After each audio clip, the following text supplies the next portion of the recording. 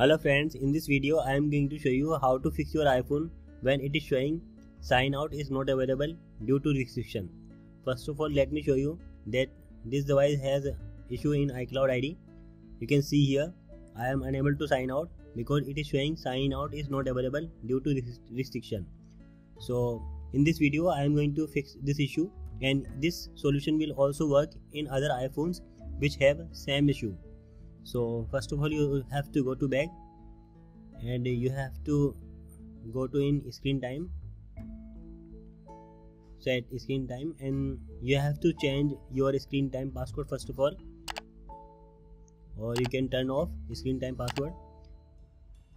In case you have remembered this is very easy.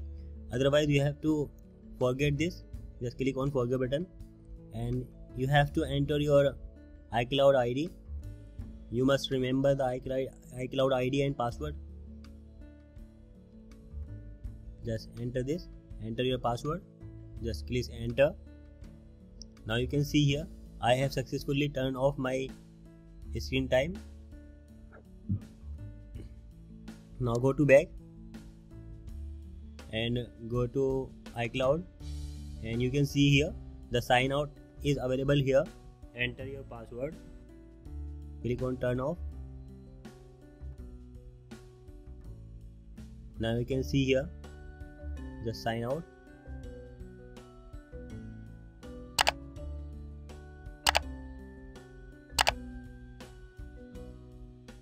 You can see here we have successfully signed out our iCloud ID. So if you like this video, hit the like button and share this video to your friends, and see you in next video. Till then, bye.